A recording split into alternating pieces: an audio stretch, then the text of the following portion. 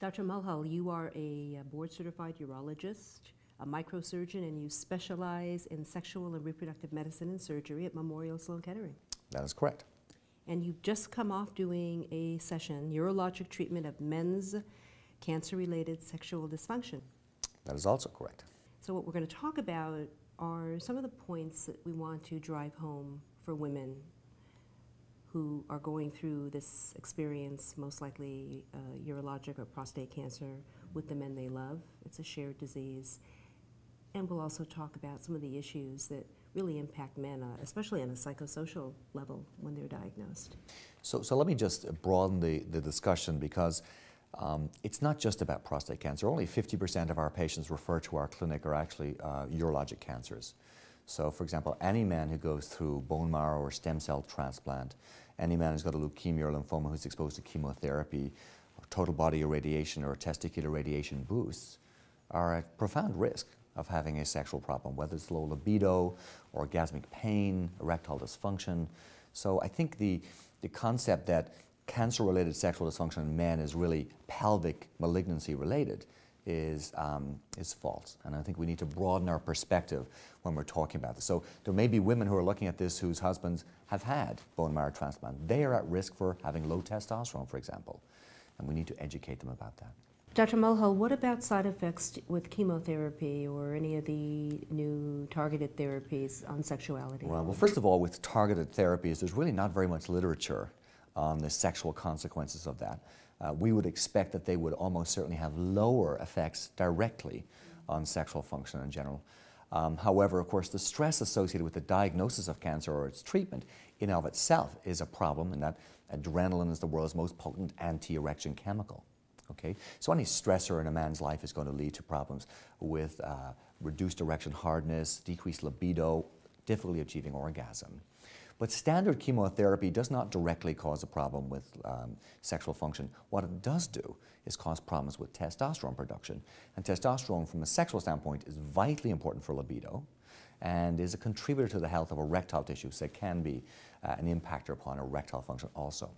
As I listen to you speak, I think about what's probably missing in the medical oncology circle and needs to be expanded into the dialogue is, upon diagnosis and the initiation of treatment, that a patient and doctor should be addressing this really important area of sexuality. Yeah. So the average physician gets about 2 hours of sexual health education in medical school. So it is impossible to make them completely comfortable.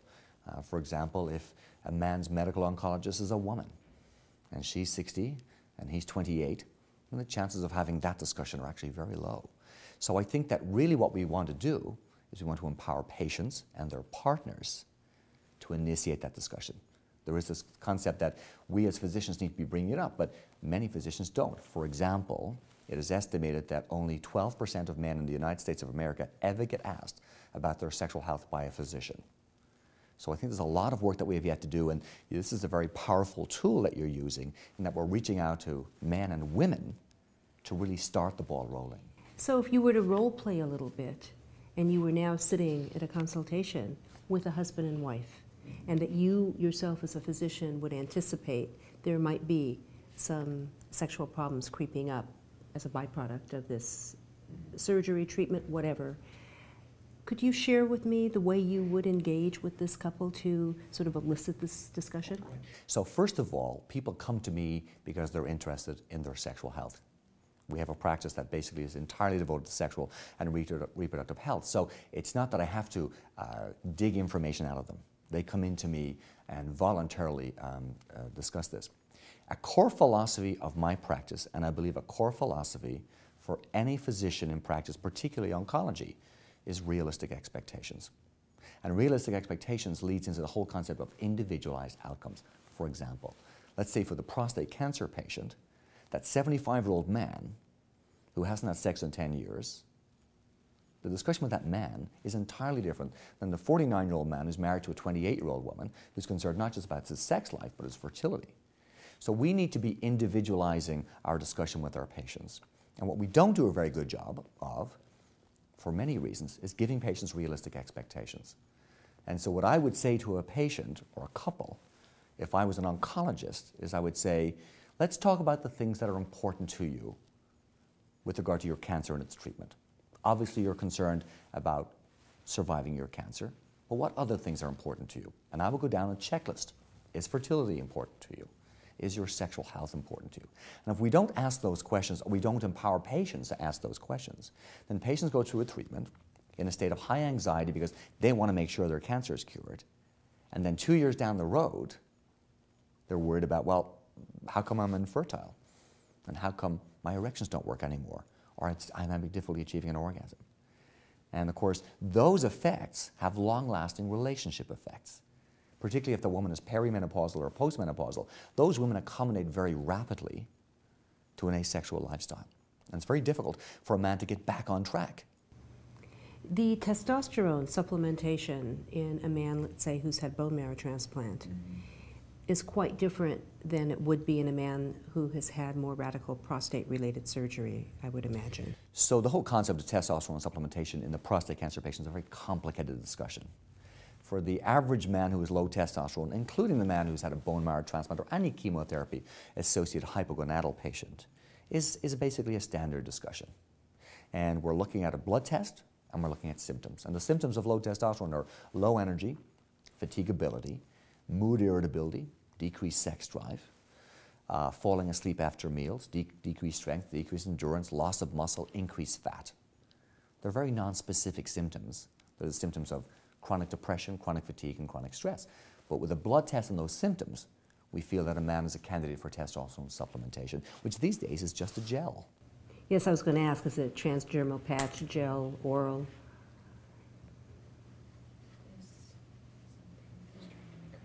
While we're not on camera, I will tell you I have a lot of frustration with the whole issue and almost the stigma of women who might need, especially after oophorectomy, some testosterone replacement, but that's another discussion. Yeah, I'm happy to touch on that. Such a stigma. Right. I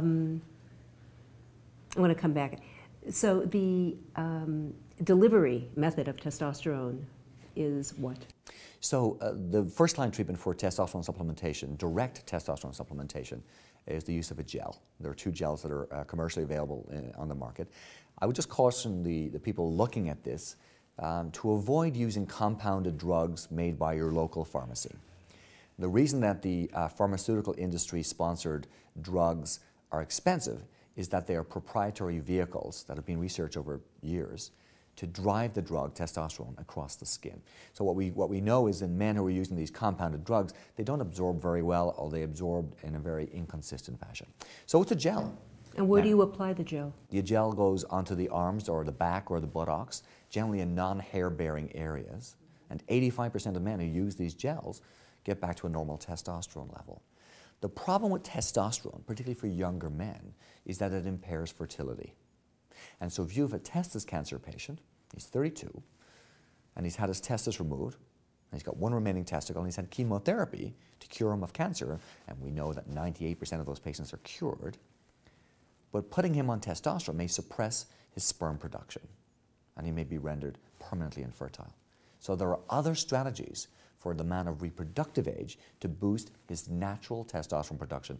Clomiphene citrate, or Clomid, is a drug that does that. Women know of Clomid because of fertility reasons, infertility. And then a drug called HCG, which is an injectable drug. Neither of them have a negative effect on a man's fertility. But for the 60-year-old man who's hypogonadal post-chemotherapy, then testosterone gels are an excellent starting approach to supplement his testosterone level. What can we share with women that are watching us right now, realizing these are tender areas, they have not yet consulted with their doctor? The woman is suffering because she doesn't know how to reach out and break through perhaps a communication barrier. The man is getting angrier and frustrated. What do we do in this case to break through communication? I think the first 2 things are A, be supportive, and B, never emasculate your partner. And unfortunately, we have, a significant minority of couples in which the woman emasculates the man. Aren't you a man anymore? What's wrong with you? When really, what we need is support. And that woman should, in whatever way she can, knowing her partner or husband, direct him to educational resources. And there are many educational resources, including webcasts that I've done and other physicians have done, where the man can actually, in the privacy of his own computer room and at his time, he can go there and he can educate himself. And what we need to be doing is empowering him to make the first step to ask the right questions. We've touched on some of the cancers that may be impacted or have sexual implications. Could we just, in addition to prostate cancer, would you name some of the cancers that really are dominant in your own practice setting? Right, so the most dominant cancers will be pelvic cancers. So prostate cancer, bladder cancer, and rectal cancer. The treatments for those surgically, chemotherapy, radiation in patients with rectal cancer, for example, are all negative for a man's sexual health. Any cancer that is treated with chemotherapy, particularly using alkylating agents or long-term chemotherapy, they cause a profound hypogonadism. And it's amazing to me how many patients have chemotherapy that have never had a testosterone level checked. And the way to do that, if you're a patient, is ask your doctor to write your prescription for a total testosterone level. That should be done before 10 o'clock in the morning. You do not even need to fast.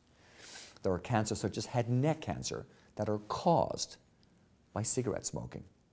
Cigarette smoking is a potent cause of erectile dysfunction, for example. So the cancer itself doesn't necessarily cause the dysfunction, but the thing that causes the cancer causes the dysfunction. So lung cancer could be another Lung one. cancer will be that also, that's correct. And how often is there really a psychological imperative here, meaning that clinically you would examine the patient and feel this patient is not as much clinically burdened as he is emotionally, psychologically, which is also a clinical ailment, but how do you determine whether or not what you're dealing with here is a man that actually doesn't have a sexual dysfunctional issue that's coming from A physical cause. Yes, Yeah, like so a pathology. It's organic versus psychological. Exactly. So 100% of men with erection problems have a psychological contribution.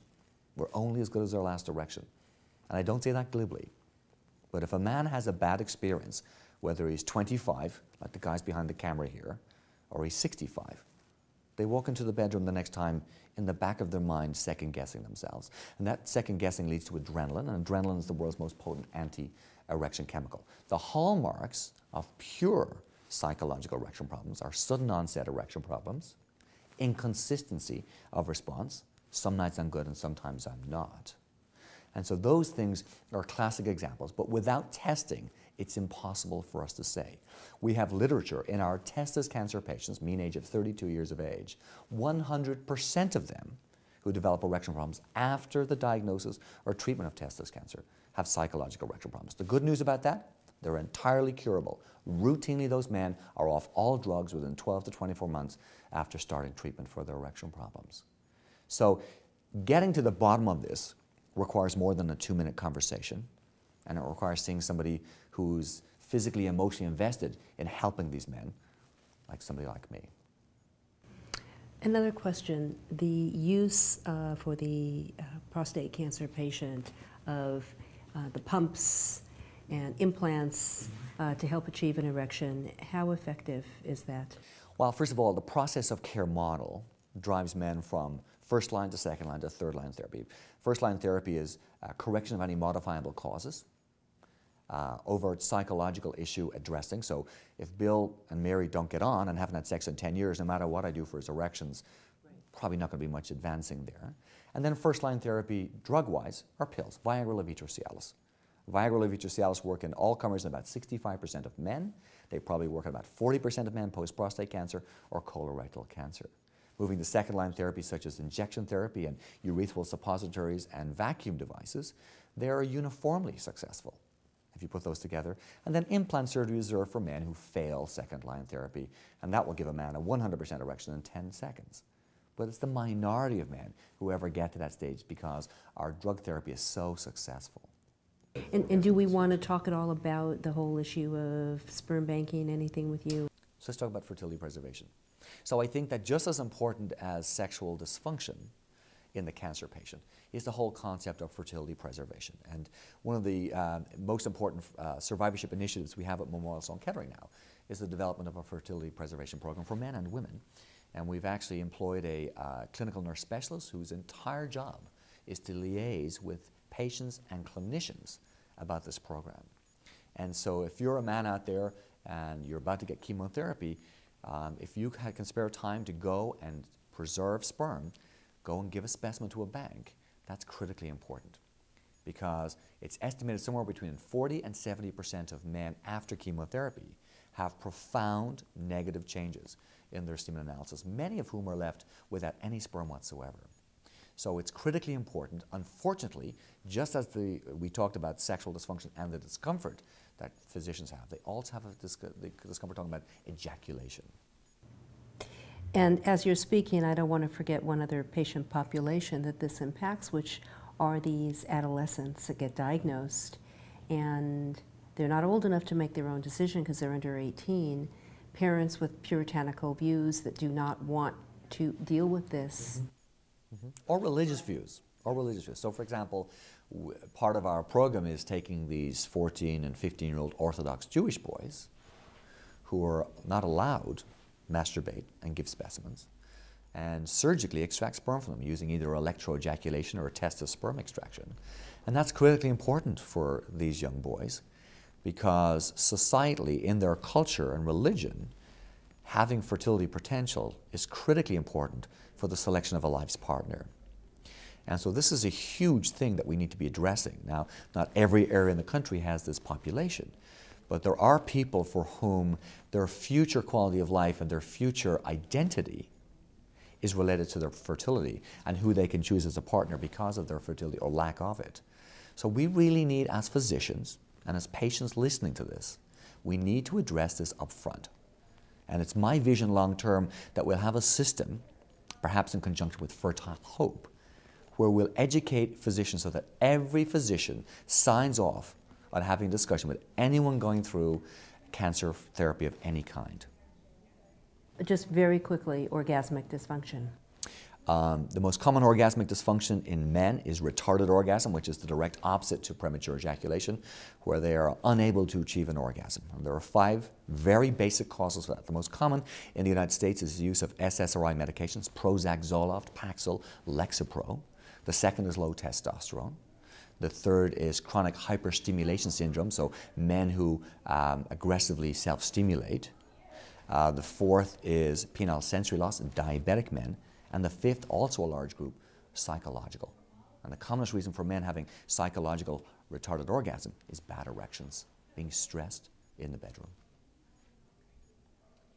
Thank you so very much. I think you've highlighted not only for men but for women this dynamic role that couples have to engage together. So the quote that I always like to leave these interviews with comes from Mark Litwin, who's a health outcomes researcher from UCLA. And Mark wrote a paper back in 1995. And in the paper he had this wonderful statement, which was, we should not just be focused on adding years to life, but we should also focus on adding life to years. And I think sexuality as part of the survivorship initiative is incredibly important. And I do want to mention, because I found this quite interesting, that the World Health Organization, the WHO, has declared that every human being has the unalienable right to sexual health. Thank you for helping to ensure that. My pleasure.